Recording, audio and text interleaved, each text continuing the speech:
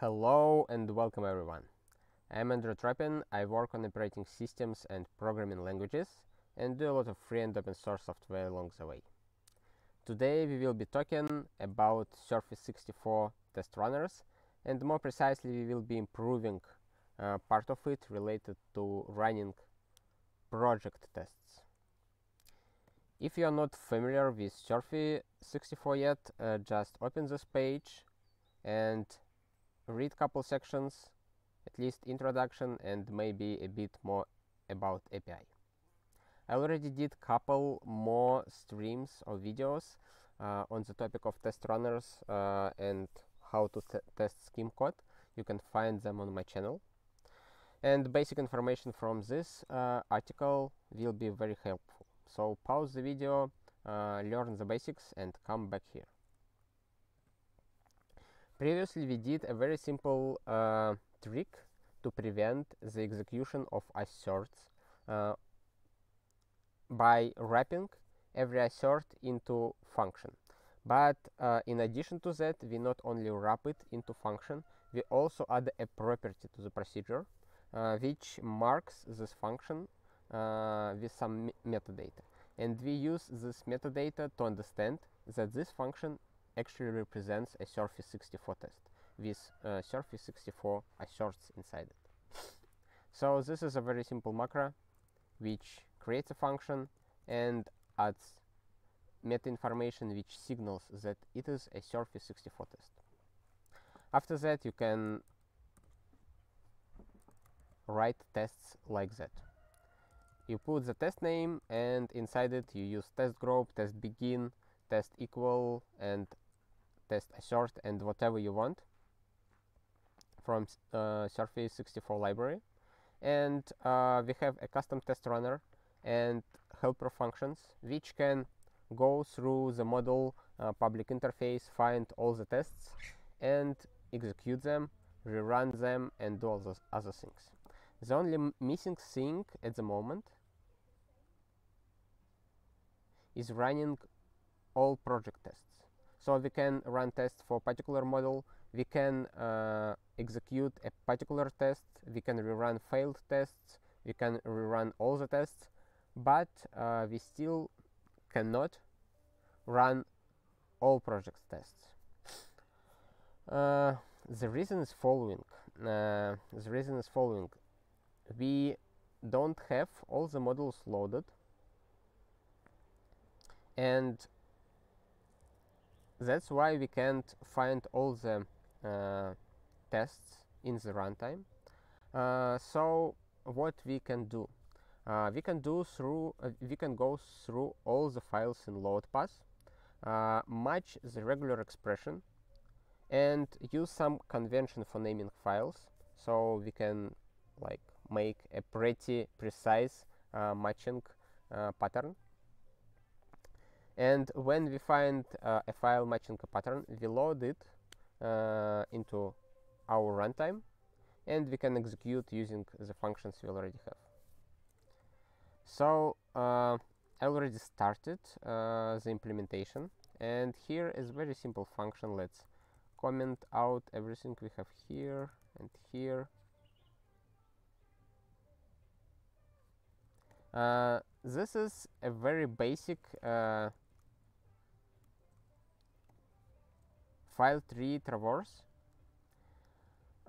We take all the items from load path and put it into this function, and we traverse all the directories recursively, and we get something like this as a result. You can see that there's a pair. The first one is a full or relative path to the file, and the second one is path to the file relative to our load path. We will need it to actually load the model out of this file, and we get this one. After that we remove a prefix, for example this one, and get this thing that we can later use to load the model. So how it's implemented? Our NF tw function accepts a path and traverses the path recursively, and for each file it calls the following function, which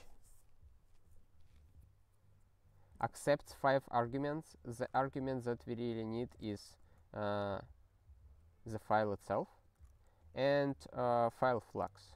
For short I put a fail, but probably we can use flags here.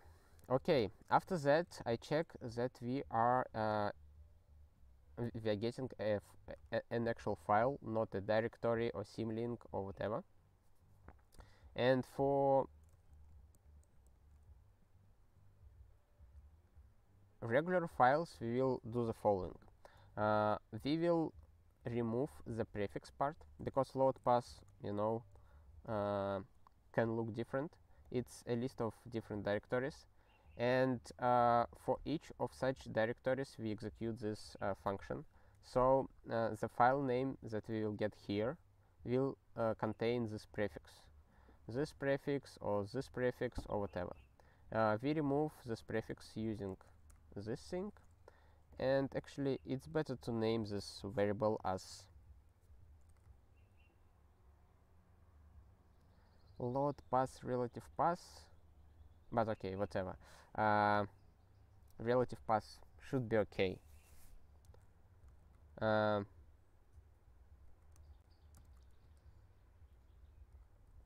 After that we do a string match, so we use a regular expression to match a file name, and we use relative path here. But actually I would like to use a complete file name, file path, actually file path, let's rename it a bit. Okay, I want to use a complete file path because we will see later that we match a thing that we don't want to match. You probably already saw it, but let's execute it one more time. File path. Okay, it works. It produces all the test files inside our project. By the way, for people curious about the structure of my project, I have src directory which contains the actual code that will be used. Sometimes I put the source code even further, for example in Guile subdirectory, but here it's Guile only project, so I put it directly in src directory. And I have a similar structured tests directory, which I add to load path only during the development. When I build the final project, I don't need those test files. I need them only for actually ensuring the quality of the code or some other properties, but for shipping the end result I don't need, so I don't add them to load path when I ship this code. And tests actually replicates src structure, and you can see that inside an REPL we have server, and inside server we have evaluation tests. And if you take a look, we have very similar file in an REPL server evaluation in src directory, but the only difference between those two models that one of them has test at the end and another one doesn't. So it's a good convention which allows to easily switch between two models by their name. And when test is on load path, so we are in a development environment, we easily jump from our usual model to test model and back and forth. And also we can execute tests for current model without even visiting the file, because we have a convention and it's like easy to understand which tests we need to run. But today the topic is a bit different. So we need to find all the files in load path which matches the regular expression. So let's go back to our test runner, and let's put it into function. Define load project tests, and it will be a function which have couple keyword arguments. First one will be pattern, test file pattern, and the default value will be the following. Okay.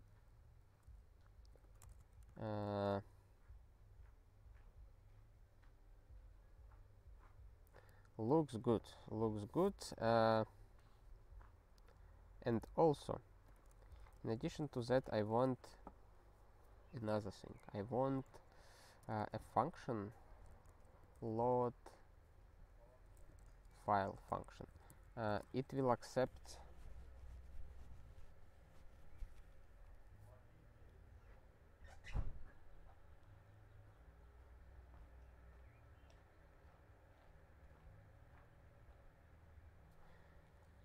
accept one argument, and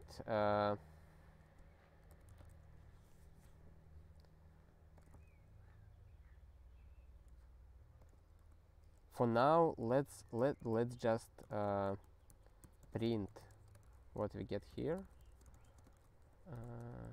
like this, and here we will do load file relative path.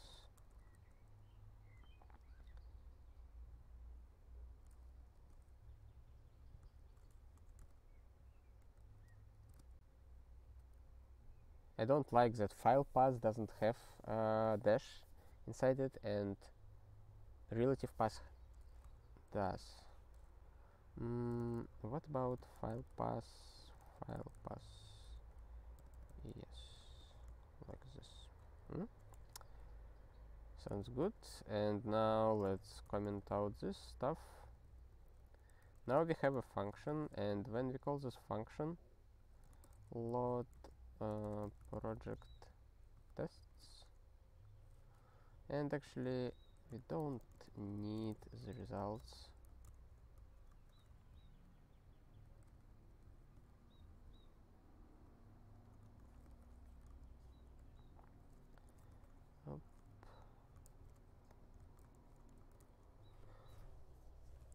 Okay, very good, very nice. The only problem here, let's print a bit more information. Actually, I want to see the whole file path. You can see that all our test models are here, and we can load them using the relative module path, but the additional file is unit test scm from run current system profile accidentally appeared in our list, and actually it's not what we want, right? Because it is model provided by guile-lib package, and it came from external environment. Usually it should not be in the load path, but here it is. What we can do to improve the situation, we can make a more strict regular expression like this,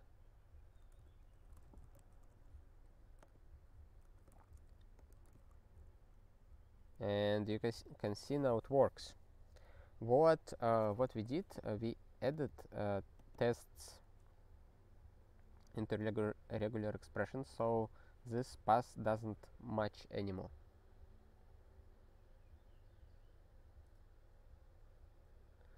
Okay,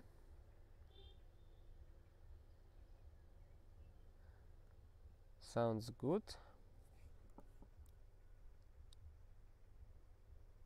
we have everything that we need.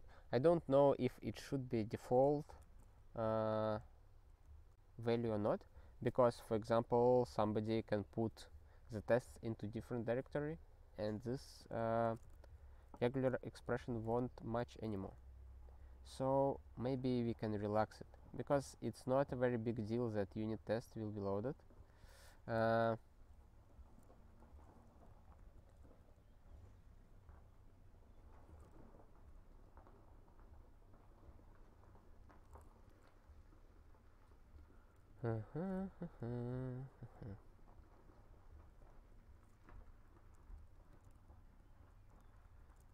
Loading.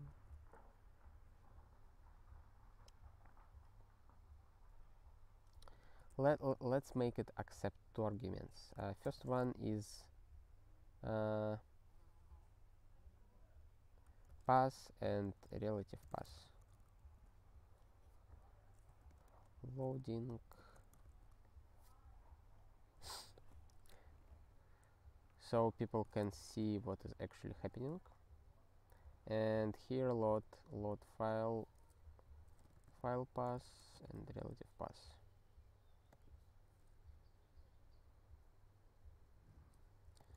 And what we do primitive load pass like this, and we will use relative pass.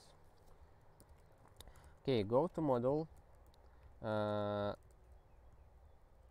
shows all the models already loaded, but let's restart a REPL. Okay, now let's connect to it, and now if I look into loaded models, I will see it anyway, because we evaluated this one accidentally. Let's restart it one more time. Oop. Now go to model, and there is no test models loaded now. That's good. And after we execute this function, we see that all those models get loaded. And now if you go through the loaded models, we see all of them. Very good, very nice. Now let's clean it up a bit. We don't need this one anymore. This one is good, this one is good. Let's write a docstring, load all the models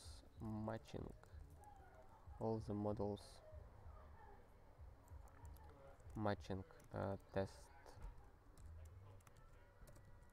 file pattern using load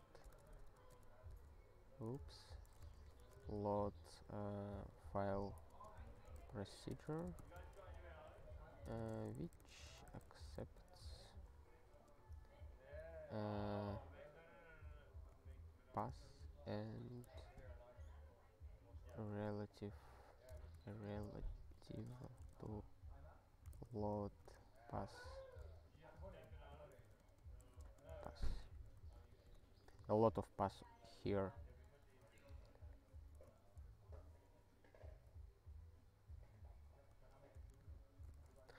Okay, now our run project test.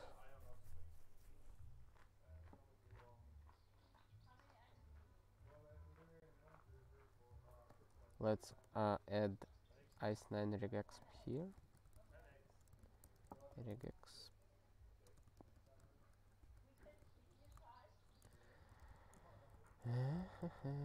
Load project tests. Now we have load project test. Let's see what all test models will say here.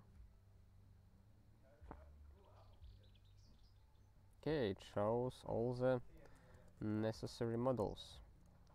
Very good. Actually pretty print, so it's easier to see.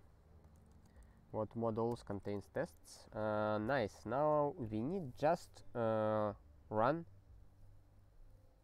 tests for each of those modules. Run project tests, runner test models. Okay. Pam pam pam pam. Let's put those functions on top of this one. And here in run project test for test models, instead of empty list, all test models.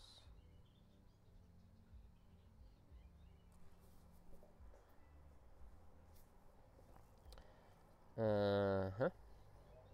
Sounds good. Sounds good.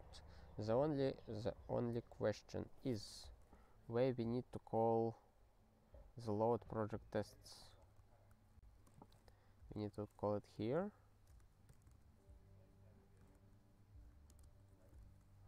Or we need to call it here.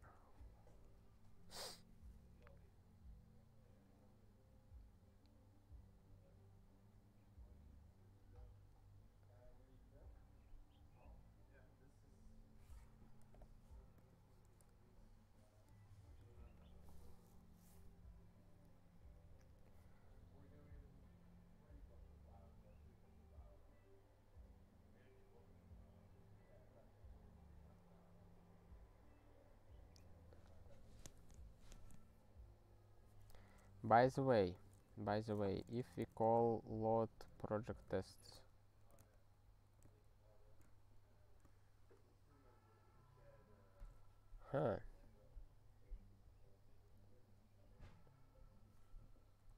actually I don't want it to load those tests every time. Oh, I do.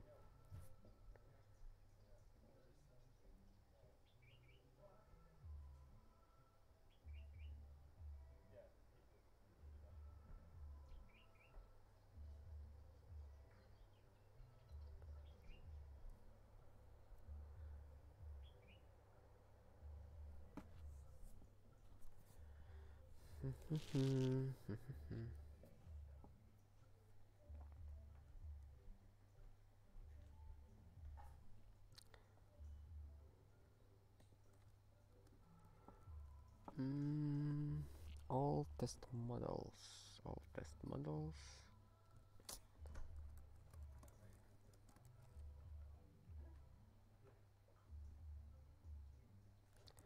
Load project tests.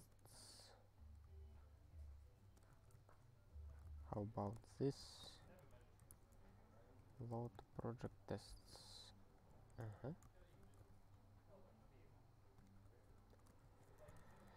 Sounds good. And now here we need to call it, and that's it. Okay, let's try. Let's evaluate the whole namespace.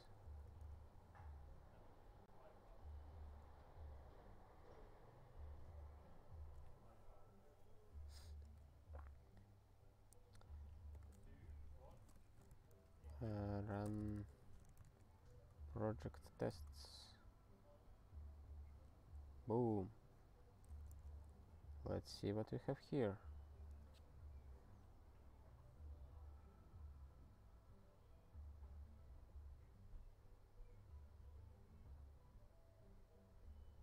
Nice.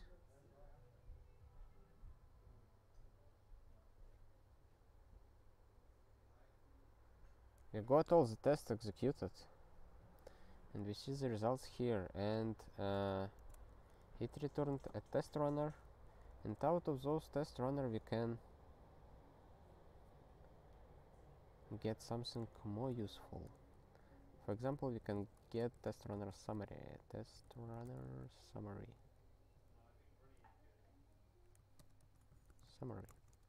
Okay, let's see. Okay, and it shows the amount of tests in each category. Cool.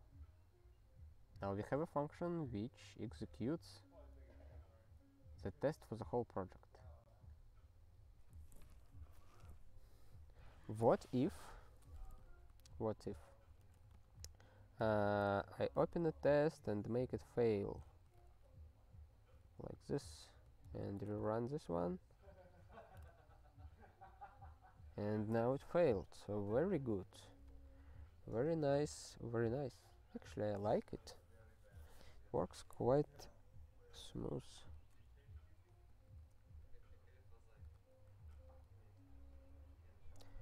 Now we have such a hacky implementation for running project tests. We can update the implementation and not use this stuff anymore.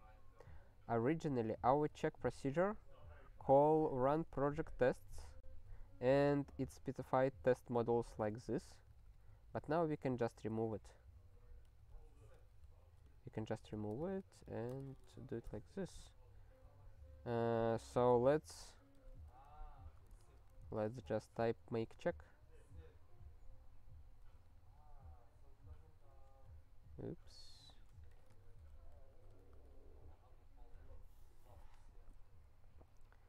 Pam pam. Executed. Perfect. We can remove this model. We don't need anymore to manually specify all test models.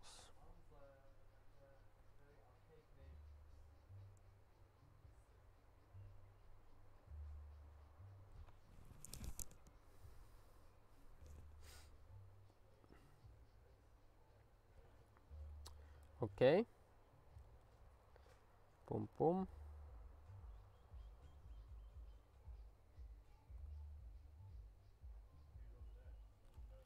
All test. My git. Find file. File delete. Okay. We deleted this one.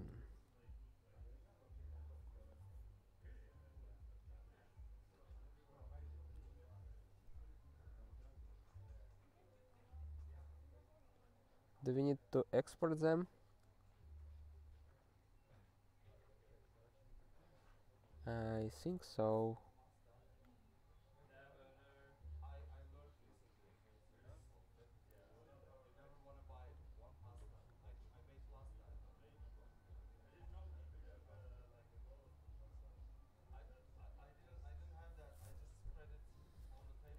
Let's update the API a bit. Load project test sunk, and instead of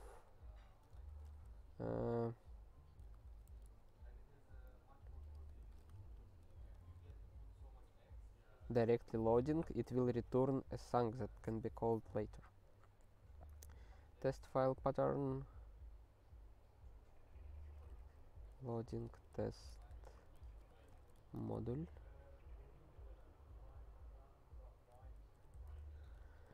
return a sunk, which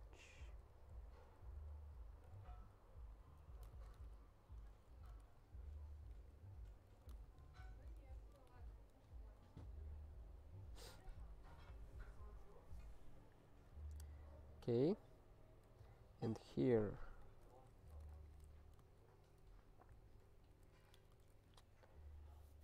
load project tests. That's it. Hop. And let's export them as public interface. Get test model, get model test, run project test, CLI, run project test, rerun.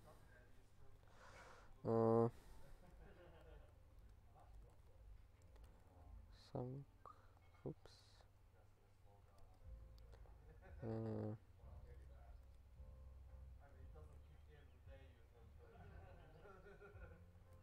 All model tests. All model tests.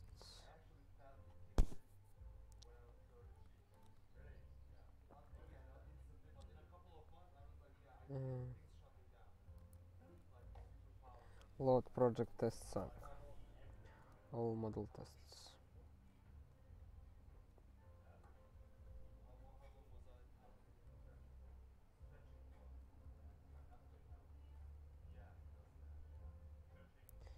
Oh,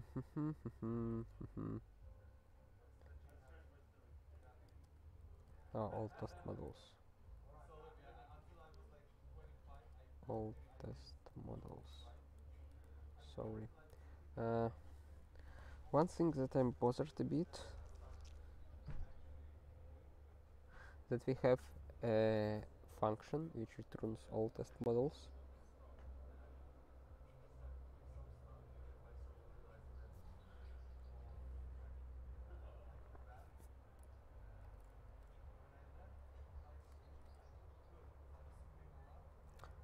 Load.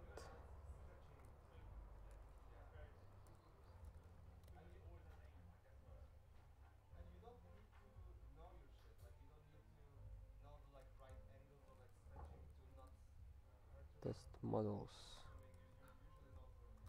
And when load project test models, we call it. Otherwise, we just return only the things that already loaded, right?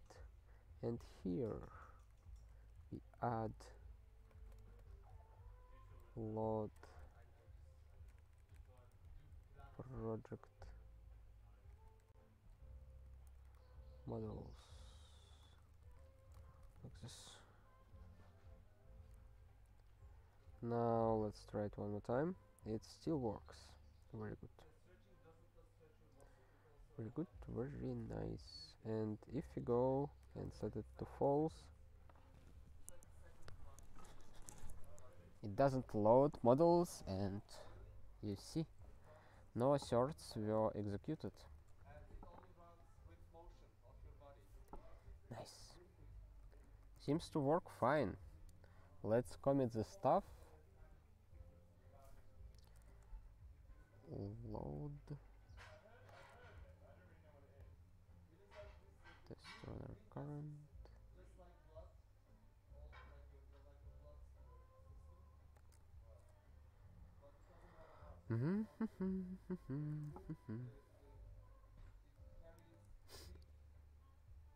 Oops. We need to comment commit another thing.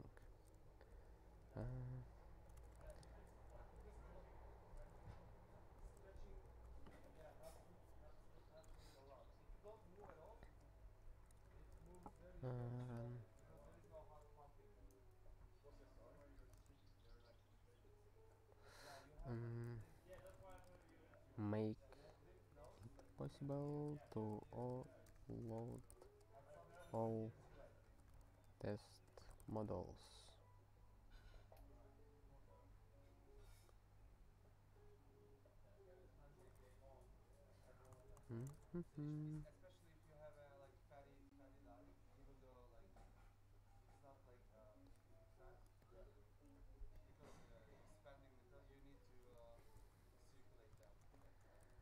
SRFI-64 to load all test models from load bus.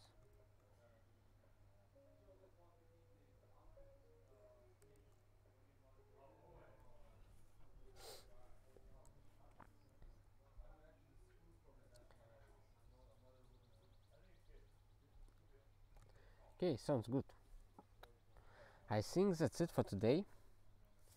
I hope you get the information provided in this video useful, or at least you enjoyed listening to me and watching what I do. Further, we will go and improve array later. We will go and improve array to make it possible to run tests with Emacs through the nREPL protocol, so you can make your programming session much more dynamic and interactive. So you write your tests, you go back to your usual model, and from your usual model you do some modification, you run the tests, you see the failing tests in separate buffer, you see the status in the echo line, and so on, and you can modify and improve your code and see which test still failing, and rerun the failing test and repeat this process again until all the tests became green, and after that you run model tests again, and maybe after that you run project tests to see that all integration tests works as well, and continue doing so without leaving your REPL, so you can easily reload your namespaces, your models, and run tests just after that. Yep, that's it for today. Thank you very much for your attention, and I see you in a bit. Bye.